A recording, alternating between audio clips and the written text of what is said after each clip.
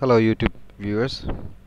Today I'm with you to explain about the variable valve lifting technology used in Nissan. What you see is upside down view of the intake.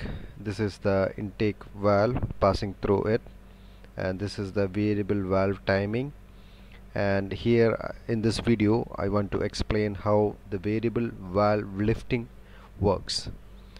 So once I play the video, I am rotating the camshaft, and as you can see, the camshaft is not directly connected to the lifters. So this is the cam profile, and it is linked with the additional shaft, and this is the push rod.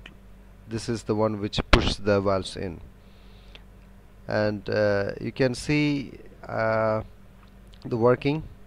And now I am individually controlling the lift from minimum to maximum, and this is controlled by here.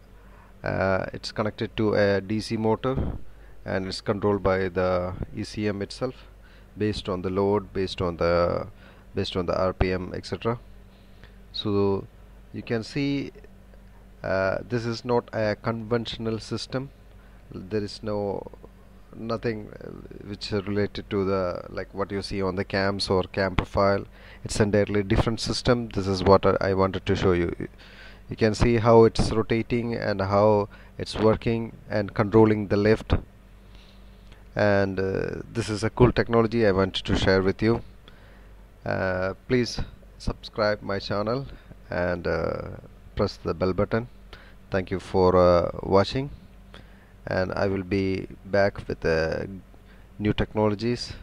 Thank you.